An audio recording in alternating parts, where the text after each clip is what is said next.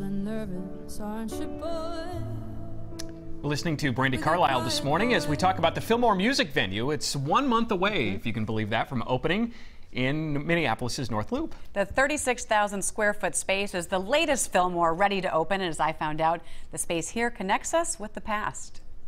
Welcome to the Fillmore, Minneapolis. It's our first peek inside Minneapolis' newest stage for concerts. At its soul, it's a live music venue, right? So we've got an 1,850 capacity club, 2 levels. It's designed to be a special space that keeps the sound in the room to give concert goers and artists an unforgettable experience. You see the beautiful chandeliers and the red velvet curtains on the side of the room.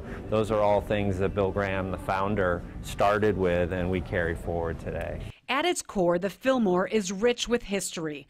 The original opened in the early 1900s. It connects the past to the present. The Fillmore in San Francisco was this amazing, legendary club in the 60s and 70s where, history was made with the Rolling Stones and Santana and the Grateful Dead and Janis Joplin. There was this movement of people coming together, and the Fillmore was like the epicenter of it. And so we carry that forward to all the new Fillmores. Minneapolis is number 9, brought here because of the city's support of great live music. Walk upstairs and you'll see a mural in honor of Prince.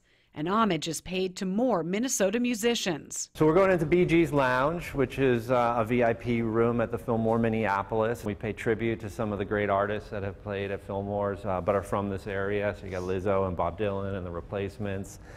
We've got a wall dedicated to Bill Graham. The venue takes you on a trip down memory lane, but with modern upgrades. We want them to feel like it's a place that they can call a second home and they go see music and they're comfortable.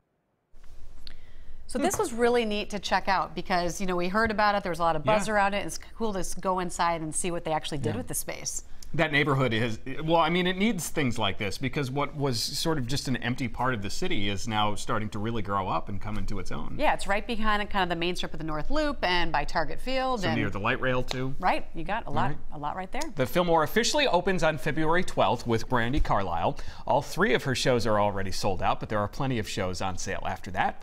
And there's a job fair today from 10 until 2 for a range of positions. You can apply online before or just show up with your resume at the Fillmore. It's on North 5th Street in Minneapolis.